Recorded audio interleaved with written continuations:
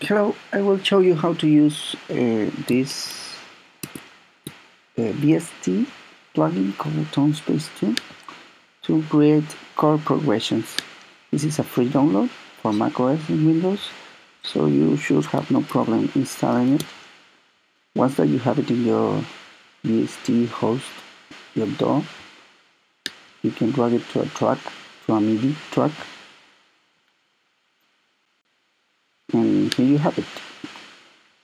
First, I want the MIDI for my keyboard going into the plugin, so I will monitor it. And of course, here I will select MIDI in from the host, the VST host. The MIDI out, you can set it for the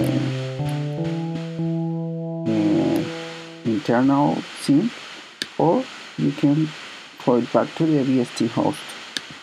That's what I will do now.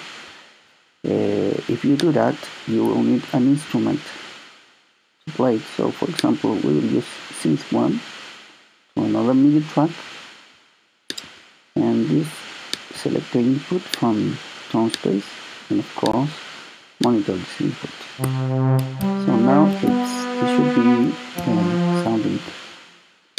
In Tonespace, you need to set up some things here.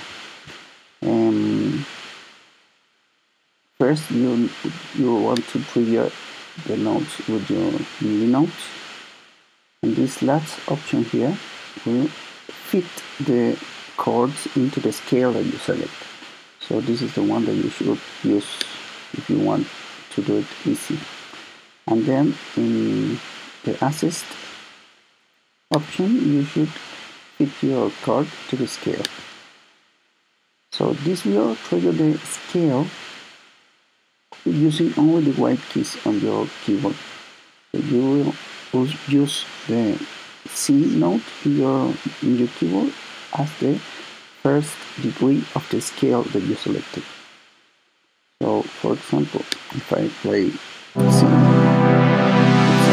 a complete chord C, D, E, F, D. In this case, it's the same chords because I'm on the key of C.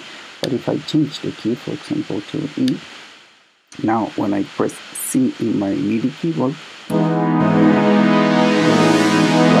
would play an F chord, sorry, an E chord, and that's how it will work with different chords. So you can find a chord progression that you like, and then of course you can also record it as a MIDI.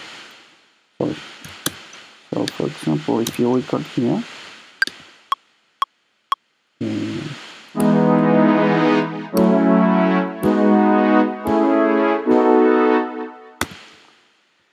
you will see that I can see the MIDI information, so you can use these and edit it and use it to any synth that you like.